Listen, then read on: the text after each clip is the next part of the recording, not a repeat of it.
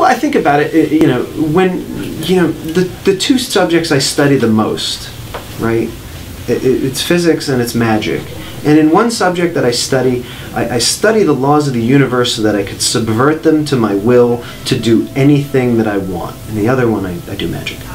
So there's no difference between the two of them. And of course, it doesn't come as any shock to you that a lot of what you accomplish as a magician, and I'm not giving away any secrets here, of course, is that, you know, there's a lot of we make use of physics in many, many ways to achieve many, many different effects. And that being said, yes, physics does address some of what I do as a magician.